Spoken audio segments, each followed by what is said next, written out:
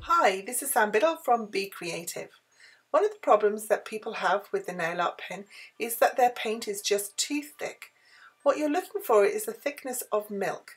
So all you need to do is top up your pot with a little bit of water and give it a good shake. Just add a few drops to the top and then shake it well. Then your paint will be just right to dip your nib into and use on paper first.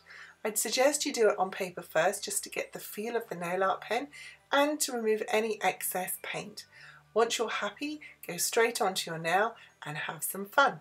Any more problems, you know where to find us.